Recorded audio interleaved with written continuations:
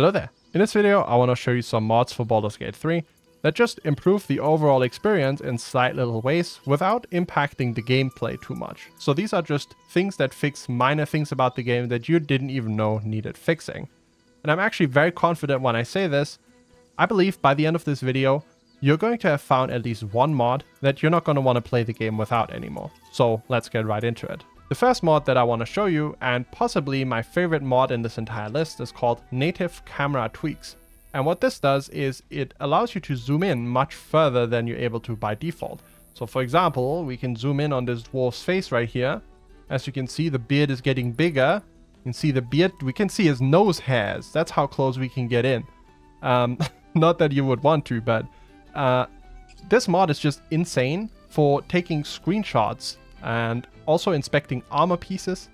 It's incredibly immersive. You can check out characters in much more detail. And I don't think I'll be able to play the game without this mod anymore.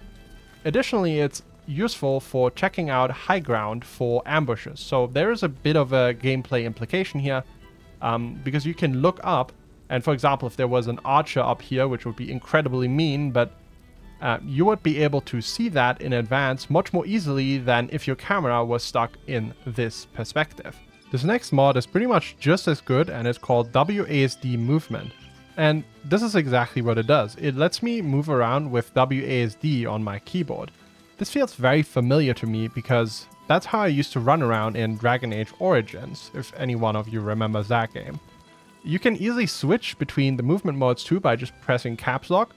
So now you can see I'm moving the camera around with WASD, and I can click to move around again. Now there's some problems with the implementation. So for example, when I click, I can't easily switch. Like right now I'm in WASD mode, but it's only gonna lock in whenever I reach the end of the waypoint. So that's like a minor thing that I wish they would change. But other than that, I think this is really well implemented. The next mod is called Aether's Immersive UI, and you might have already noticed it, or maybe you didn't, because that's the whole point of it. Because what it does is it hides the UI. It's contextually hidden, and as I hover over the UI elements, they're going to be shown, which is super immersive whenever you're running around with the improved camera and also WASD movement. Because tell me that this isn't 10 times better than exploring the game in this point of view with all of the UI enabled. In my opinion, this is just fantastic, and I wish I'd had this on my first run. This next mod fixes a major problem that I had with the game when I started, and that is the availability of different containers. The game sets you on your route with a few different containers that you can pick from, and you can actually loot bags throughout the game and use them for yourself. However, most of these are very generic and you can't really tell them apart.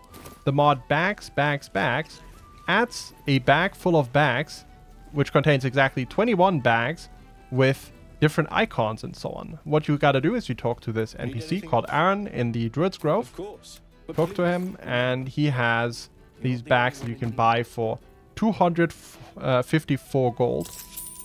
You can see that he's added a bunch of bags in here. So for example, we have a cloak bag, a glove bag, a helm bag, shield bag, and so on.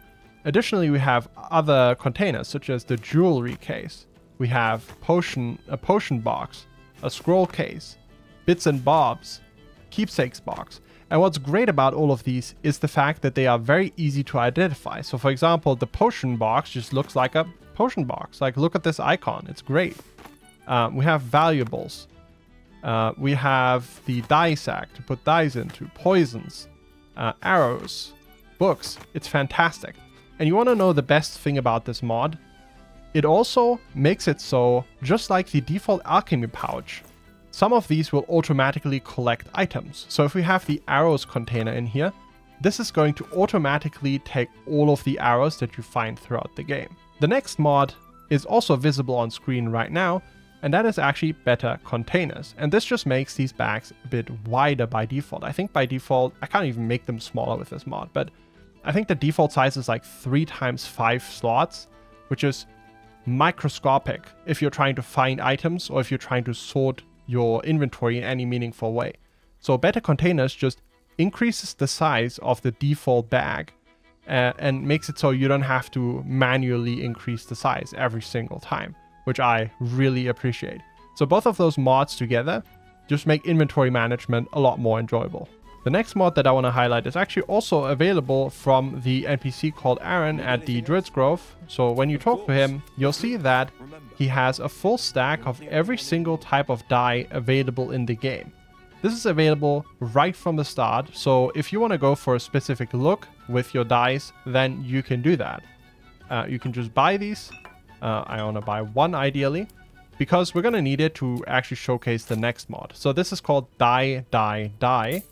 The next mod is called Everybody Dies, Unlimited Dying.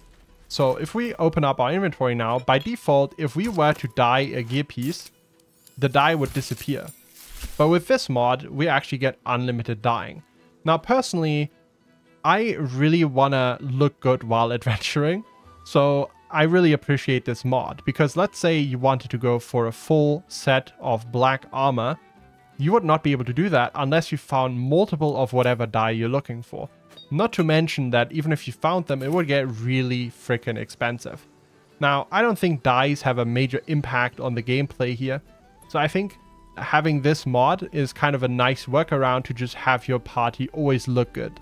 The next mod I want to talk about is the Ring of Minor Rituals. You can find this in the Druid's Grove, again from Aaron, who sells this ring for 2 gold. And this gives you access to 4 spells, those being Speak with Dead, Detect Thoughts, Disguise Self, and Speak with Animals. All 4 of these are now ritual spells that you can cast whenever. So you can put this on, you can see we immediately get access to them and we can just use them. We can put the ring back off, and we can put our main ring back on whenever we feel like.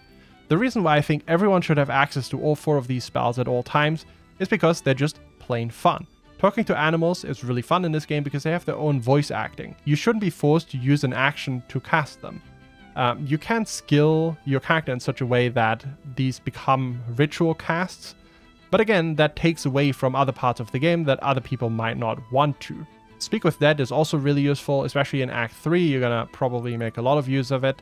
Disguise Self can be useful, like you can see right here, because I can turn myself into a smaller character, or even smaller than my dwarf, and actually access some areas that are locked off by default to tall characters, because there's these cracks that you can click on where only small characters can squeeze through. Unfortunately, I don't have any of those nearby, but you'll know what I mean soon enough. So having this ring is just super useful, and I think there's no reason not to use this. Now, the keen-eyed among you might have already noticed another mod in this image, and that is visible shields. By default, these shields are not visible, for whatever reason. Now, I think this has to do with clipping. So for example, we can see this NPC back here, and his shield is kind of clipping almost through the ground. But there's other situations where like the weapons clip through the back. You can see Shadowheart running around here. We take a look at her, you can see I think that's a Morning Star that she's carrying. It's kind of clipping at the back through the shield. But personally, I wanted to start playing as a fighter, and not being able to see the shields, even if there is a little bit of clipping, was just kind of a bummer to me. So this is a nice and simple fix that lets you make shields visible if that's what you want to do. This next mod fixes something that bothered me a little bit about the visuals of the game, and that is the visual effects that kind of loop around your character at all times. You can see we have a buff on ourselves right now, and just having something tiny like this isn't really a big problem.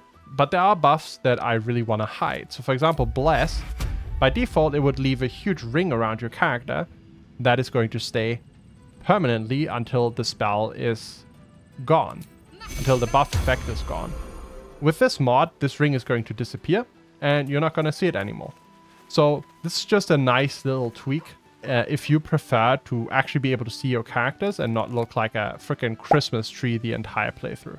This next mod is called No More Blood and Dirt, and this does exactly what it says. It removes the blood and dirt effects from your character. I found these to be extremely annoying whenever I got back into camp after a long day of adventuring. Obviously, we got into combat, we ran around a lot, so all the characters are mega stank.